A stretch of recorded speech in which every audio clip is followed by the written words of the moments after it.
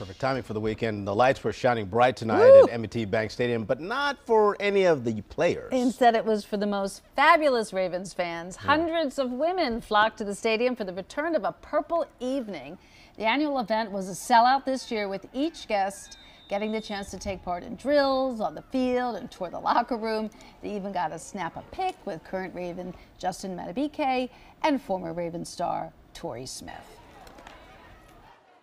What could you not love about thousands of women here and it's just a couple of guys? I mean, ain't that a guy's dream? Nah, messing around. It's a good time for them to get out and show us love and show them back love. But everybody thinks that women don't know anything about football. They know so much more. It's crazy. And they know that that's Jimmy Smith too, not Torrey Smith. WBAL-TV's Puppy with a Purpose also took part in the festivities, filling in for his namesake, Justin Tucker.